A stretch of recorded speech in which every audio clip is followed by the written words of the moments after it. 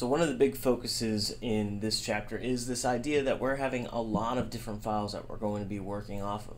Say for example, I'm working off a Better World, Columbia, Marion, and Richmond, and I'm looking at all three of these. Now I've just control clicked each one, and if I hit enter,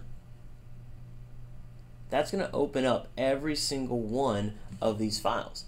This is obviously a big issue because suddenly I have to work with all four of these files at the same time. It's craziness, right? Well, what I can do is I can actually head over to my View tab, and that's actually going to allow me to view them, say for example, side by side,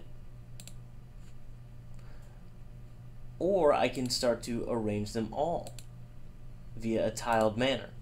And so suddenly what I'm able to do is I'm able to actually see all of my files at the exact same time.